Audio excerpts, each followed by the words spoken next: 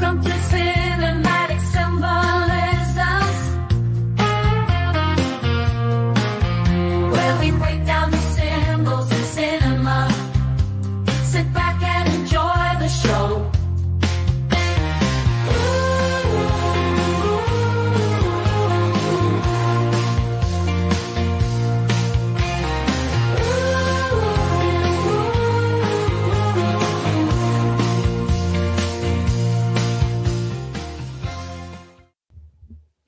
What's up, everybody? Welcome back to Cinematic Symbolisms.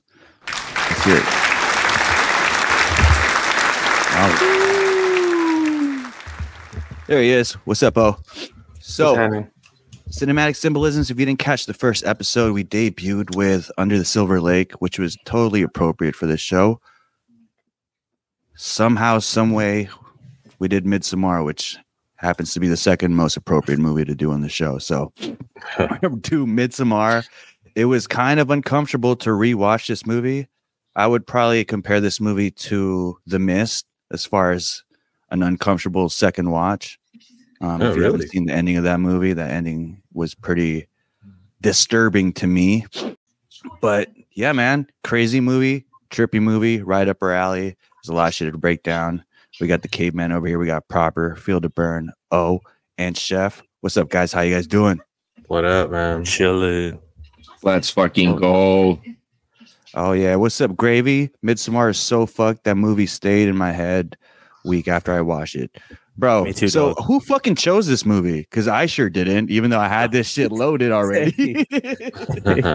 I did. I think it was like a collective, like, let's watch I posted it, and then I posted it, and then everyone was all scared about it. And then Zach over here, who happened to sit through a marathon of Saw, thinks this movie's disgusting. I was like, come on, dude. You sat through a fucking marathon at the movie theaters. That was I think what's scary about it is how realistic it seems, bro. You know, that's actually what I want to say. These are the kind of scary movies that actually creep me out because this is some shit that could actually be out there. I'm not really scared about like fucking, you know, oh, look at this monster like it. I think it's fucking fun to watch, but it's dope.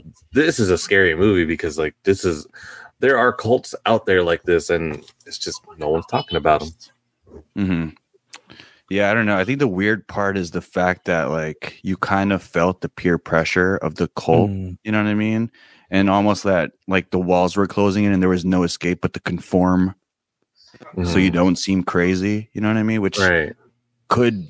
It was pretty controversial how the movie ended. Was she smiling because she accepted the role as the May Queen, or was she just smiling because it's like fuck?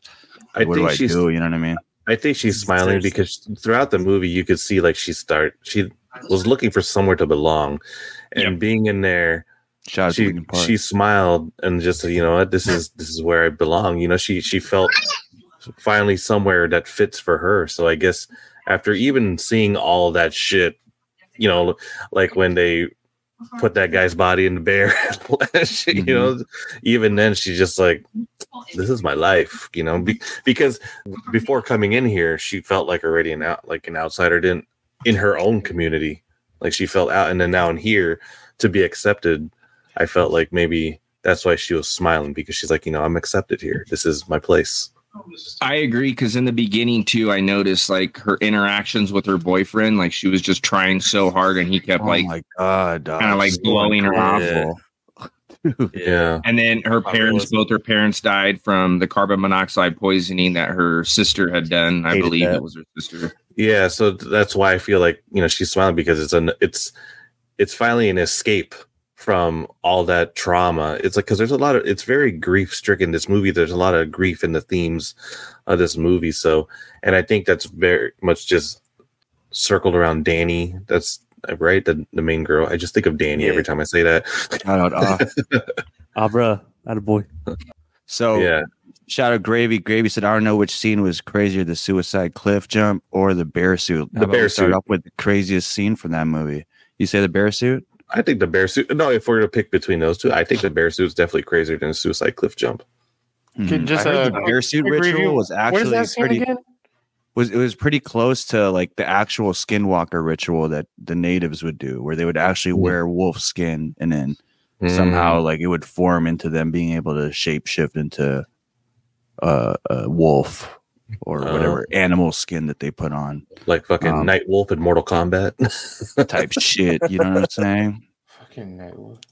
Yeah. So, for me, bro, I'd have to say the most disturbing scene was the Phantom orgy, bro. That shit was fucking weird, dude. Yeah, that definitely was weird. Started pushing his hips. Yeah. Oh man, and I think also it's not one particular scene. I think, like I said, the most uncomfortable part of the movie was just the fact that the cult was so head over heels. You know what I mean? And the belief of the community that they were living in. So yeah, and like the numerology too, like the 9 all over the movie. You know, and it happens every 90 years. And it's a 9-day celebration, things like that. And yeah, so it's just, and I think like you just kind of touching back on what you guys were saying, like why was it so? Because when they get there, it seems so wholesome, and the way the movie was filmed, so bright and sunny. You think it's like a wholesome place, a community with a lot of tradition, and then as you watch the movie, you see how dark that tradition really gets. Yeah, it's interesting that you say that, because apparently in Sweden they have the same phenomenon as Alaska, where the sun is just up pretty much majority of the day, right? And as funny as it is, I heard this breakdown that, you know, in horror movies it's usually at nighttime where it gets scary, but this kind of flipped that, because there is no nighttime, you know what I mean? So it almost played with the factor of almost jet lag, where, you know, when you're supposed to be sleeping and you're somewhere where it's sunny, it kind of fucked with your circadian rhythm and kind of fuck up with your psyche. You know what I mean? And it didn't help that they were also on mushrooms. So imagine being on mushrooms, being jet lagged, and then, you know what I mean? There is no nighttime. Like, you're fucking tripping. You know what I'm saying? And I think it was alluded in the movie when they were tripping out. Who's the dude who was vaping? He was like, it's 9 o'clock and the sun's still out. He was like tripping out. And he also said 9 o'clock. So a little play on to the 9. Yeah. And I think the 9 is also a play on to like Nazis, man, because there's a lot of neo-Nazi references in this movie. Yeah. So pretty interesting. One thing that was pretty disturbing too, that I thought was one of the most beautiful parts of this movie, was Florence Pugh's execution of that scene when her parents died and she was telling her boyfriend, Christian, just how she broke down. Dude, cinematic, bro.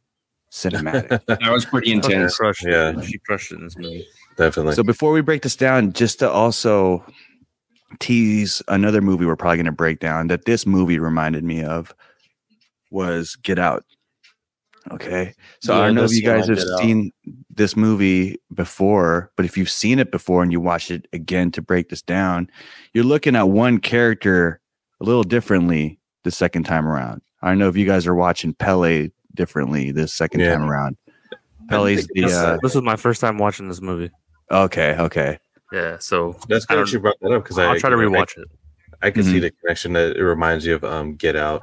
For me, it was The Wicker Man. I don't know if you guys ever seen The Wicker Man with fucking Nicolas Cage.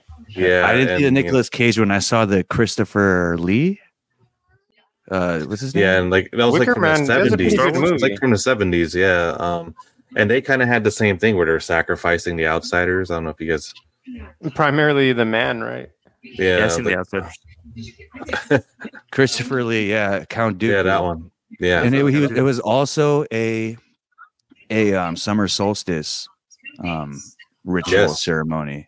Yes, there you go. Yeah, that's some arachnid behavior. Fucking eat our heads after you take our seat. Funny enough, the director was approached by the studio and they said to make a Wicker Man-esque story. So that was the ask for the production company. Interesting. Okay. Ari Aster was like, dude, bet. You know what I mean? And so it's one of those things where like you've been wanting to do it so long that when you got the green light to do it, it's like, I don't need to dive into the inspiration too much because I've been waiting to do this project already. You know what I mean? Okay. Yeah. So I've been waiting got that green light. After he got that green light to do Wicker Man, he's like, bet. You know, he just got going with it. It's funny that actually that was like the conversation, because I remember watching it. I was like, this reminds me of a Wicker Man, and yeah. Also, like, somebody give me a bear stat. Dude, like if you were a production company, this is a dream project because there wasn't much special effects. You know what I mean? There wasn't much CGI. I think the budget was $9 million. So, damn. Yeah, pretty doable. And another movie that was low budget that I want to get into later on is Coherence. I don't know if you guys have seen that movie. There's a lot of gems. I haven't heard of that or seen it, but there's a lot of gems for low budget films. I mean, just to kind of get a little off, Godzilla, the one on Netflix, the Japanese, what was it called? Godzilla -1. -1. Right? That's a good fucking movie for a low budget. I'm gonna watch that tonight, dog. It's a good fucking film. Yeah, it's just getting back on topic now. I know we were talking about low budget, but yeah, so for a low budget film, it didn't seem all that low budget, but it just shows you the creativity that people, money can definitely get a lot done, but if you're creative enough. Bro, the scene after those two people fell off the fucking cliff, they're like dragging them on the table or whatever, bro, to put them over the fire to get cremated. Them faces was fucked up. Like that shit looked like legitimately like the motherfuckers got fucked up. Did you guys see like there's so many like different hidden faces, which was kind of creepy in the movie? I don't know. There was like the crying faces when they were putting that little crown on her, I guess you want to call it, the flower. And if you kind of look closely in the flowers, there's like these crying faces. There's like hidden faces in the trees too. In the trees, in the trees. Apparently that was her sister. Yeah, I saw that. Yeah, apparently that was her sister because remember her sister and the gas mask. Yeah, so it's supposed to allude. It was supposed to allude the fact that she still that shit still haunts her. So at least that's what I got from that. Still in the background. It's still a feeling that she has. Yeah. Goosebumps, low key, man. Damn, I did not notice that. So gonna have to do round 2. Let's break this down. So let's start off at home, and then let's go to Sweden. Okay. And we'll break it down Sweden. So at home, interestingly enough, Ari Aster, the director, also directed Hereditary, which is a movie that we should break down. It's a crazy ass movie. You catch me? So, anyways, what's interesting about this movie, it's about a cult, right? And the cult is predominantly Caucasian people. Pagans. And I guess most of the film was filmed in Utah. And I think the movie takes place in Utah, which is interesting because there is a Caucasian cult / religion over there. Mormonism, KKK. right? Say Mormonism. Damn. But it's interesting because I think there's a lot of Swedish people in Utah. I think there's a Later Day Saints, right? They're Later Day Saints. Swedetown over there. Swedetown, I think, is the second largest ancestry group in Utah. Damn, dude, I didn't know about that. Pretty crazy. And before even the movie, that little painting that they had, right, pretty much depicted everything. So there's a lot of symbolism with the color, blue and yellow, but Midsommar, it's obviously about summer. So in the beginning of the movie, they show a painting of wintertime, and in the wintertime column, they show the parents, doing what they did with the sister. And then in the middle of it was supposed to be spring, which was the cycle of life. So it goes winter, death, spring, birth. And it's interesting because in the spring panel, you see Pele almost spying on Christian and Danny from a tree. Yeah. It was almost like he's premeditatedly choosing these people, for the cult. And then he's also leading them into the Swedish celebration thing with a flute. So it almost lays everything out here. And like I said, the first time you watch this, just like the first time you watch Get Out, you don't really pay attention to the quote unquote the trafficker, right, or the kidnapper. Yeah. Doesn't the god or the ancient or deity Pan have a flute? Pan's flute, yeah. The flute's name is named after Pan, like in Hereditary, right?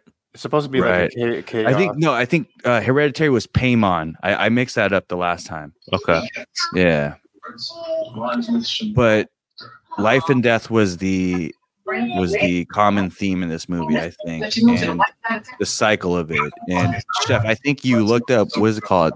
Atestupa? Yeah, Testupa. Okay, cool. Yeah, so that breaks down the first crazy thing we see when they get to the ceremony, right? Mm-hmm. Yeah, and that again, I mentioned this earlier, but the name supposedly denotes sites where ritual genocide took place during pagan Norse prehistoric times, whereby elderly people threw themselves or were thrown off to their deaths because they could either not support themselves or they're not able to assist the household anymore. So yeah, that was a wild scene, but I do think that was kind of crazy because it is a Swedish term. Mm-hmm. And again, yeah, so very, very crazy, very crazy. Yeah, and I actually looked into the theology and the belief system of this, and they willingly do this because they don't want to be a burden to their community. You know what I mean? Yeah, it's something that actually happened, if I'm not mistaken. Like, people actually did this shit. But see, to us, it's crazy, but like when you're in a cult like that, it's normal to them. So they're just like, we're just doing what we do in our world, you know? If you have 100% faith that this life isn't the only life, you know what I mean? Then they almost just feel like they're going on to the next life, or they're getting recycled and coming back as a kid again type shit. So kind of like what ended in Under the Silver Lake when they believed that they would ascension. So they essentially believe in samsara. I mean, everyone does at some point. I mean, look at all the history of the cults. The ones that were wearing the Nikes, they took all that because they believed the spaceship was coming to get them as long as they died on time. Oh, yeah, this is the first time I'm hearing that. It's nuts. And what's it called? Again, there's symbolism of the blue and yellow. So I guess blue and yellow, if you watch that scene where they do jump off the cliff, there's blue and yellow imagery. And if you watch this scene where her parents take their lives, or her sister took her life and took the parents with her, there's a lot of blue and yellow imagery there. Mm-hmm. And I guess it's supposed to symbolize life and death, but it's also supposed to symbolize Sweden because the blue and yellow flag. IKEA, yeah. And it's funny too, because did you catch that the guy's name was Christian? And Christian represents Christianity. Uh-huh. I kind of thought that's what it was, right? But the easy way to get the Christians, man. Just show them a young girl. Done and done. No, young boy. Oh, that's Catholic. Relevant. That's Catholic, bro. Yeah, the young boy is Catholic. That shit's funny, bro. And yeah, I mean, like, just Christian somehow following their lust into a cultish ceremony, I feel like is a common theme too. You know what I mean? Because that happened in the movie, right? He started like thirsting after a younger chick. Oh yeah, and like she was like manipulating him like back, right? If I'm not mistaken. That wasn't that was in like the barn or whatever. When they finally got down, yeah, but but there was stuff leading up to that though. She was like, running into him. They were like making eye contact at the dinner table. Yep. Puberty. There's also a crazy theory I heard that her parents might have also acted in the tradition of a testupa. That'd be crazy. Shit, I'm watching this movie right now. She's so bad. I'll let her sacrifice a nigga. You talking about Florence Pugh or the cult chick? Oh yeah. Yeah, put her in that Black Widow suit. Brandon's down bad right now. Fuck all these Midsommar fucking clothes and shit. Put her in the fucking Black Widow suit. Put her in a mid skirt. Also, you know what's interesting too? If you rewatch the part where they finally get to the place and they meet, the rest of the people over there, no one is interested in meeting any of the guys. Like, they're shaking hands with the guys, but their full attention is to Danny, almost alluding to that this was a recruiting process for the next Mayflower Queen. And it's funny because, again, we talked about a lot of neo-Nazi undertones in the cult, because in Sweden there is a lot of neo-Nazi places over there. It's interesting because the other dude that Pele meets, he also brought some guests over too, right? The couple. Yeah. That was his brother, right? But they weren't Caucasian. And they were together still. You know what I mean? Yeah. The difference with Danny and Christian is that they were going to break up, and that there's also a theory that says Danny is Scandinavian. That's why they're always like, welcome home. You know what I mean? Oh, snap. Okay. Yeah, so which makes her the perfect candidate to become the next Mayflower Queen. Would y'all consider this a matriarchy? What do you guys think? I mean, I think in a way, I guess it could be. It's all for the preservation of the Mayflower Queen. So, I mean, that's true. Yeah, I mean, no, you got a point. It could. The men are basically disposable in this ideology and this kind of lifestyle. I disagree though, because the main controllers were the priests. You know what I mean? Yeah, but their objective though was to preserve the Mayflower Queen. I feel like they knew the Mayflower Queen was just the means to reproduce. You know what I mean? Yeah, because they do the whole time. The whole time they alluded to the respect of masculine and feminine energy, right? That alluded to nature, right? So yeah, and they were doing that mating dance thing. Was it a maypole or whatever? Mm-hmm. You know, talking about. So there's a lot of like fertility stuff going on in here. Like they're really trying to. So yeah, I mean, I see both sides of what you guys are saying there. Maybe some eugenics. I don't know.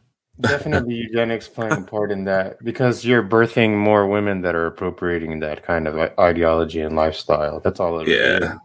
Well, also, it's hard to say because they do treat their deformed kid as an oracle, right?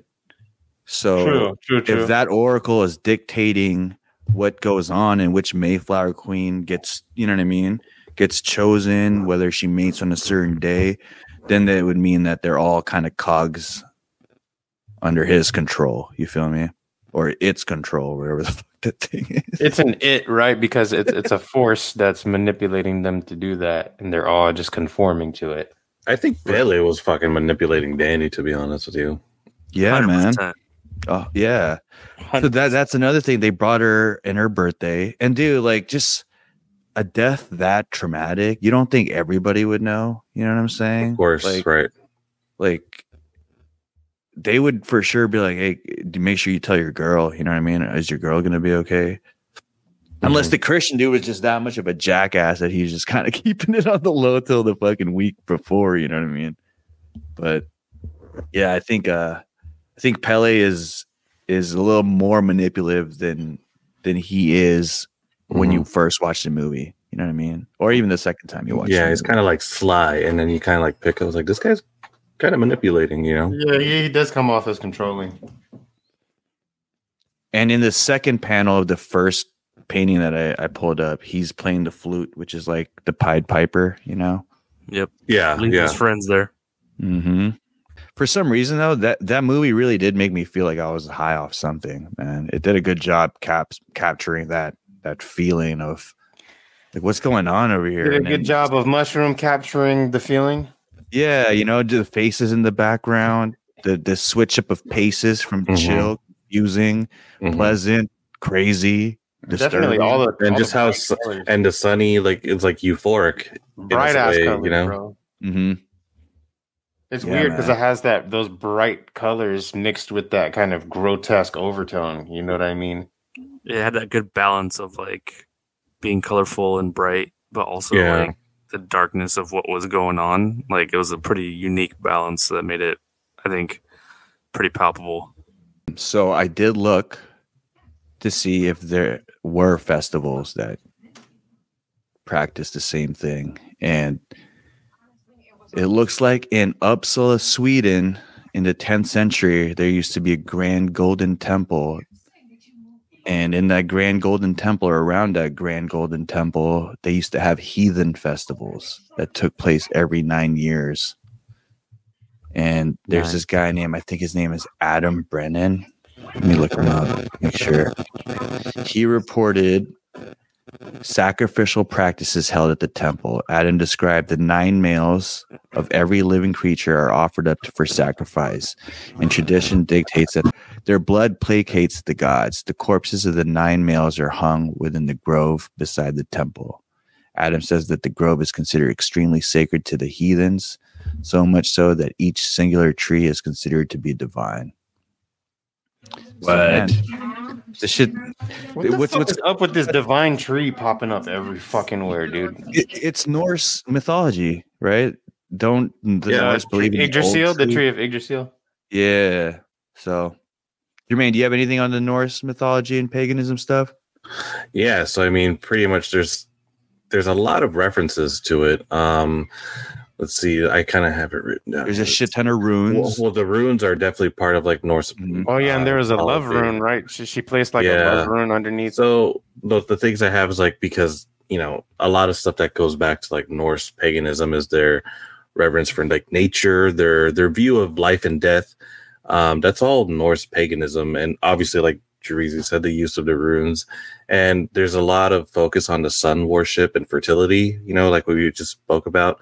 And, it directly ties to a lot of ancient Scandinavian traditions where Midsommar was apparently an important holiday to celebrate light and life. So that's where I kind of got the Norse paganism drawbacks there. Is it here? The summer solstice is the shortest day, right? Yeah, it's supposed to be the shortest one. It's the opposite over here. Man. I think also too in the beginning they depicted the sun with a almost menacing smile, almost to show that the sun isn't the good guy in this movie, even though it's a horror movie, which is pretty interesting. But yeah, the Norse mythology of if you look at first of all the runes, there's this theory called the Uthark, and I think in the beginning of the movie, Josh, the token black guy of the group, he's got a book called The Secret Nazi Language of the Uthark. And if you look that up, it's actually like a study on these runes and how these runes have been, these runes have evolved into becoming modern language. Yo, that black guy fucking fell asleep on the timestamp 132. Fell asleep with his shoes on. It's like that. It reminds me of that video. Mexican got boots. Mexicans got boots on. I don't know why they got boots. Shit.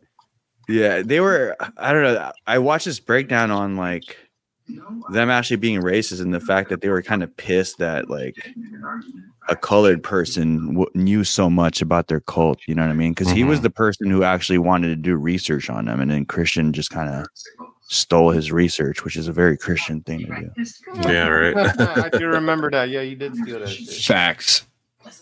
Yeah, man. But going back on like some Norse mythology stuff before we move on, so what I had written down is like the number 9 is very prominent in the movie, and that tree that O'Reese kept talking about is like, why is this always on? It's because it's like a sacred tree, and in Norse mythology, like they have a tree like that. And remember when Odin hung himself for like, he hung himself for like 9 days and nights to gain wisdom, from what I remember. So that tree kind of like represents that. So, so maybe Ari Aster was like, oh, and like we were talking about Testupa, that's a very Norse thing, like a ritualistic suicide, which they pretty much did back in the Norse mythology. So I feel like there's a lot of inspiration just by going off of that. But I don't know if you guys saw anything else, that there were any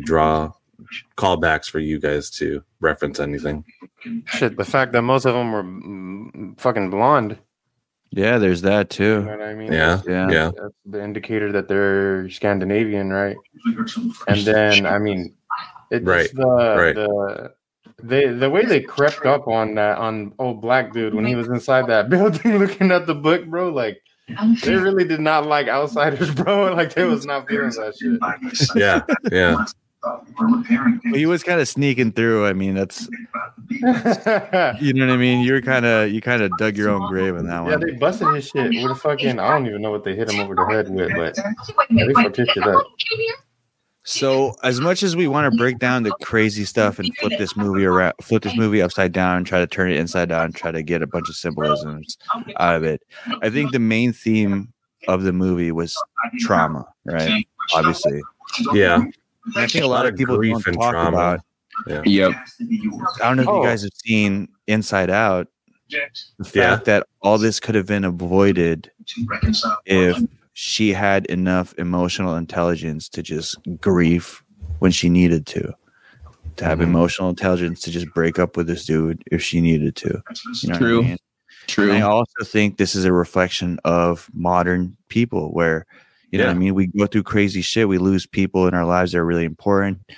And then next week you're in the rave rolling and on mushrooms. You know what I'm saying? Like, right. Like there are a lot of people out there that are preying on vulnerable people. You know what I mean? And sometimes you kind of fall into the traps and you're not knowing that the traps are there specifically made for people like you. You know what I mean? I mean, another theme, and like you said, there's a lot of trauma and grief. I feel like sacrifice and rebirth is a common theme in there too. It's always sacrificing and in turn rebirth is something else. And like you said, we get the new queen, the Mayflower queen, after all that sacrifice. And after, you know, this thing happens once every 90 years, like they said. And so the sacrifice and rebirth theme was a common thing for me. I saw that, you know, sacrificing the outsiders because they believe in the rebirth of this. And also like cult versus community was a lot in there. There was a lot of that in the movie. But yeah, there's a lot of themes in this movie that it's not like one watch. So if you're tuning in and you're trying to see if you're going to get all this in one watch, no, you're not. Yeah, I definitely should have watched this twice, because now that I'm kind of going through like the paintings and browsing over that, I'm like, damn, dude, there was a lot of like hidden things in the paintings. And I noticed the paintings right out of the get-go. Yeah. I just didn't know what they meant. But I noticed that every time that the painting would come up, exactly. I just didn't know exactly what. And well, also her family's death was foreshadowed in the artwork if you kind of like paid attention to it. And then in the tapestries, there was also visual clues of like how the plot was going in the movie. They had the orgies in the background. They had the Mayflower dance in the background. They had the bear sacrifice in the background. The pubes and the pubes and the menstrual. Yo, low key, I think that shit surprisingly might be real, bro. Like I hear like magic spells are actually like that. You know what I mean? Absolutely. Making people ingest your fucking hair or your fucking bro. Like take a sip with a finger drop or a drop of period. So this one had the pubic hair and menstrual blood. Yeah, make sure you guys don't try this at home, man. I was gonna say motherfuckers already ate the taco raw, bro. It's too late. They already ate the taco raw dripping blood, bro. It's too late. No. One thing I did also interpret the first time I saw this movie, when they were almost collectively feeling what someone else was feeling, is the fact that these people are in a cult, and because they're in a cult, they haven't really been exposed to much other than what they're shown. You know what I mean? So when one of them goes through something, it's almost like a new emotion. So in order to feel it, they almost feel it all together. You know what I'm saying? As a whole, like as a collective. Yeah, because I think I saw this breakdown where when they have a kid, like the whole village takes care of the kid. You know what I mean? And it even goes down to, well, first of all, when the two elders sacrificed themselves, they all cried together too. Right? Yep.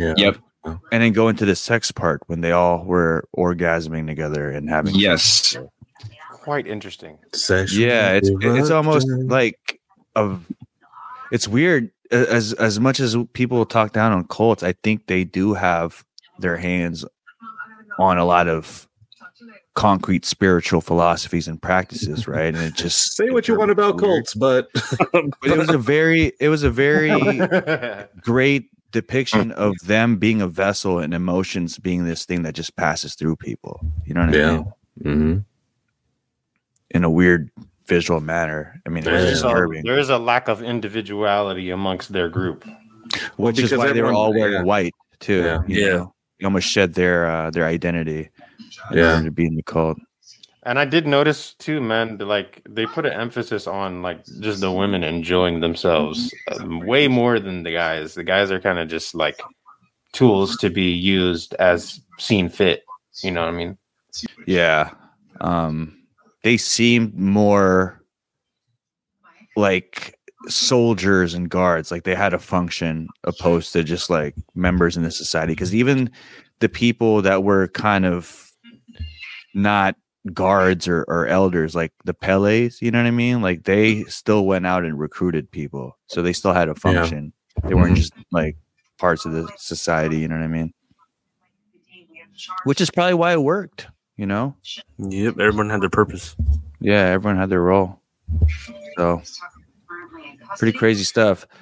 Process your traumas, or else you'll end up in a fucking festival with some cult members. Fucking and that's because you're lost. And I'm willing to argue some of these simps would enjoy that lifestyle. Honestly, but that's why she was smiling at the end, because that's why she was recruited. You know what I mean?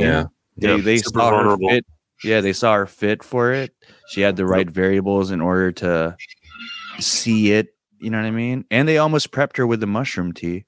Like the whole thing was a psychedelic ceremony. Oh yeah, because that neuroplasticity. You know, when you're highly susceptible to that neuroplasticity that that you undertake when you're under that shit, bro. Like it really makes you appropriate certain behaviors and certain ideas that you would never think were okay. Yeah.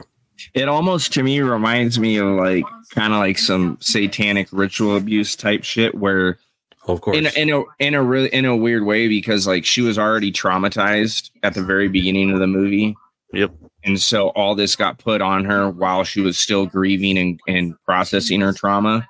Mm-hmm. And so she was probably more susceptible to go along with it as opposed to fight it. Mm-hmm. Yeah, she was extremely vulnerable because her tribe that she was with wasn't giving her the love and the care that she thought she needed. Yep. And as soon as she gets to this place, she gets. You'd think one of his homies had her back. You know what I mean? None of them, dog. The only one that had her back was trying to recruit her. Yeah, exactly. Yeah. But okay, so do you guys think that Christian's fate was justified, or do you think Danny was like way too far gone already by the end?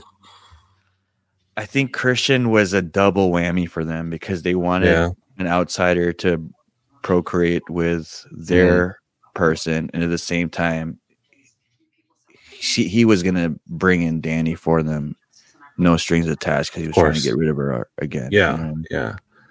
But in Danny, what they did pretty well in the movie was, the character development, because going from her emotional arc and then from trauma, grief, and then empowerment to catharsis, you're kind of just seeing that all playing throughout the movie. And then it kind of makes you wonder, do you think maybe her transformation at the end was a positive or negative one? Because coming from that dark hole she was already in, do you think, this is just like some critical thing I was doing? I was like, is this really a negative outcome for her? It kind of goes back to like when they entered the village, how like when they filmed it was upside down, right? So yeah, I feel like a lot of this, when we like analyze it and like we look back at it, like it just depends on our like perspective, I guess, at the time, because you can definitely see that in two different ways, because it was like what she saw was horrible, all of her friends are dead, but now she has like a new like place to be, so like she finds the positivity, and it's crazy how like the different ways you can think about it apply to a bunch of different parts. She found a positive and a negative, and that's kind of like my takeaway. Like a necessary evil as well. The actions that she committed. It's interesting you say that, bro, because the whole time like the people were like, "Welcome home, Danny," and they knew it was her birthday. Her boyfriend forgot it was her birthday. Mm-hmm. So like they almost were the solution to her problem. You know what I mean? Like I said, she felt like she belonged. That's why at the end she smiles. She's like, "These are my people now." Because none of those people that they sacrificed, like you guys said, had her back. Yeah. And it seemed like these people, like it's almost like grooming, I guess you could say in the beginning, just saying hi, like happy birthday. Yeah. It's a grooming in a sense. The only person that she cared about too that had her back, or thought she had her back, just cheated on her. And then when she goes to process it, boom, not alone. Everyone there's with her, and they're breathing with her through it, screaming with her, showing that like it's all right, like we got you. And so that was like the last thing she needed to fully accept what's going to happen to all of them.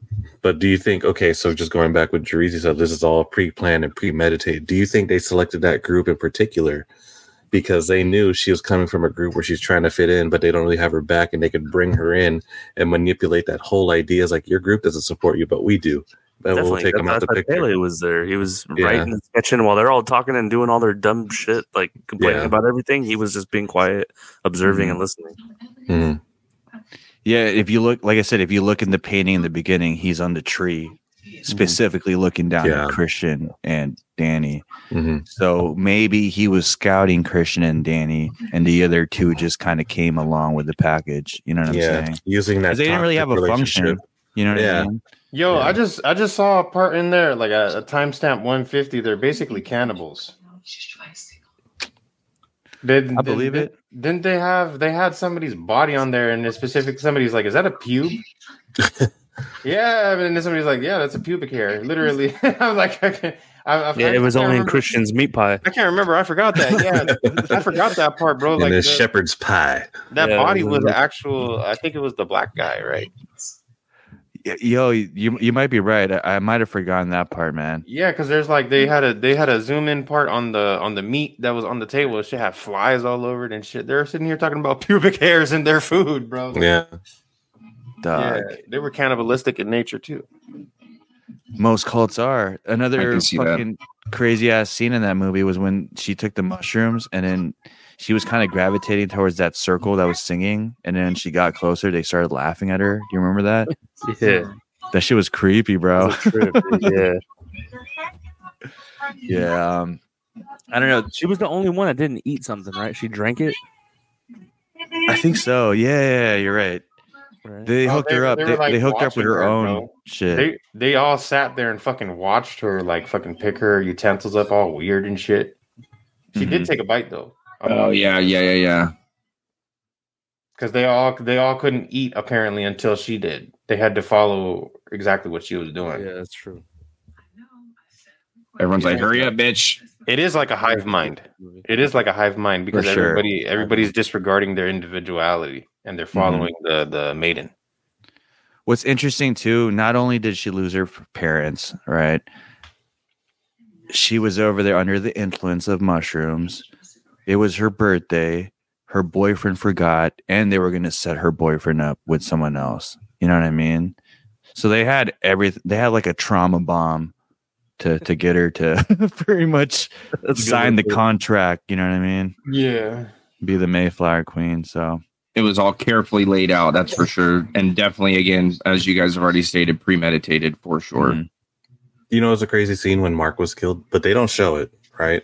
And then later on, you kind of find out his fate because one of the villagers was wearing his face as a mask. Remember in the final ritual? Oh, that was so crazy, bro. Yeah. So crazy. Even for me. Ancestor tree, man. Jeez. You had to go pee. Yeah. Let's wrap it up with that. I probably don't want to watch this movie again. Yeah, not for now. It's gonna. I thought it was a good movie, and then like as I started doing more research on the current world events and the state of affairs that we're in, it's not so digestible now. Mm-hmm. Yeah, it's a documentary. Shit, it's a fucking foreshadowing. It is. Yeah. Life imitates art. I mean, because you have extreme men, there's extreme women too, bro. Extreme cheddar. With movies like this, though, it's one of those things where, like, I wish I didn't see it, but at the same time, like, you're glad you did. Yeah, that's how I you know feel right now because it's giving you kind of a look into the souls of some people that are on this planet. Like some people really do think like this. Yeah, you know what I mean. And I'd say it's an accurate depiction if you don't want to stick your head into the real scene. You know what I mean? Like, this is a good emulation of what they're like out there. So crazy. Well, Midsommar. This was number 2 of Cinematic Symbolisms. We're gonna go down the line. Who picked this one? Zach picked this one, right? I did. I like defaulted to me being like, yeah, let's do this. I picked it, but it was Zach's turn, so we just went with it. All right, let's. Thanks, guys. We'll have someone else pick the next one. Yeah, pick the next one. It's October, so could be a horror, could not be horror. Aren't we? I said, what's it called? I said Inside Out. That would be a cool, not trippy ass movie to break down. You know what I'm saying? It's in a village. The Village is a good one, and like I said, all the Stanley Kubricks, we haven't broken them down. That would be dope. Oh, hey, also Scanner Darkly is a good one. We should watch that. Oh shit! I would argue one of the best movies for us to review would probably be Hellraiser. Yeah, it's a good one too. Well, it's funny because, like I said, we did Midsommar right after Under the Silver Lake, and it would seem like a movie that I would pick. You know what I mean? Mm-hmm. But we're gonna have a lot of variety here. They're not all gonna be trippy. They're gonna be some of them are gonna be funny. Some of them are be inspiring. You know what I mean? Cult symbolism in Rush Hour 3. Coach Carter. You did. Remember the Titans? Watch The Whale, boys. The Whale's a great movie. Forrest Gump breakdown. Well, shit, let's sign off. At the Cave on all platforms. Cave.com, K4V3.com. We got Proper. We got Feel the Burn. We got we got Chef. We got it all. See you guys later. Peace.